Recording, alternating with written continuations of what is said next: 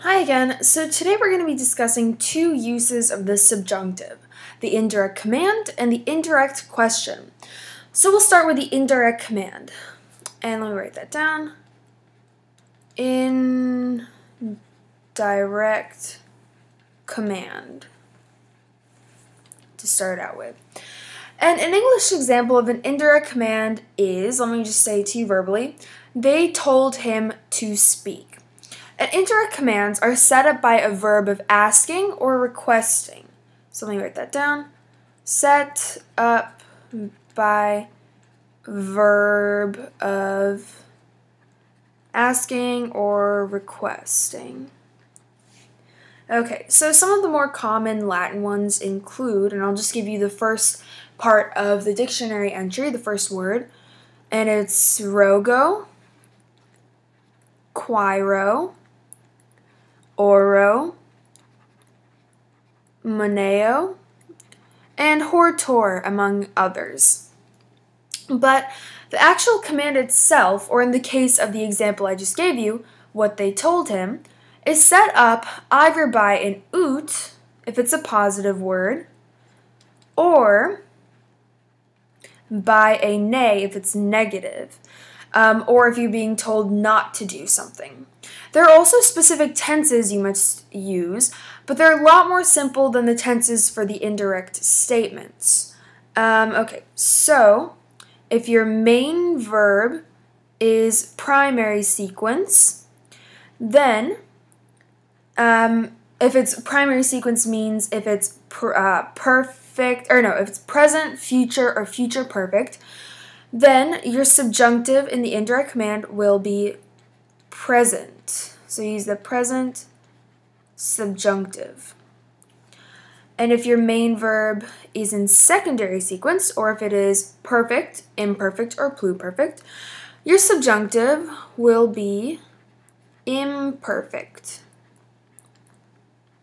Subjunctive. Easy enough, right? Okay, so now we can move on to the indirect question. Let me write that down.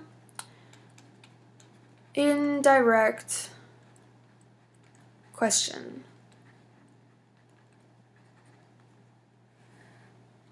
Okay. So the indirect question is a bit more complex when it comes to the sequence of tenses. And like the indirect statement, the main verb must be a verb above the neck. But it also must be an interrogative word. And all that means is that it's a verb of questioning. So let me write that down. A verb of questioning. Okay, so it must be a verb of questioning. And since the interrogative word is setting it up, you don't need an ut or a ne. And let me go ahead and give you the sequence of tenses. So, if the main verb is in the primary sequence, then you use the present. If the verb in the indirect question is happening at the same time as the main verb, and you're going to use perfect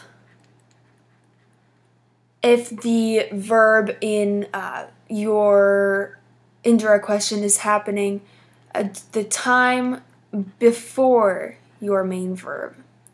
So on the other hand, if your main verb is in secondary sequence, then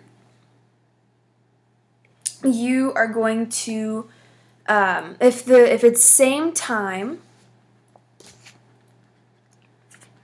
or time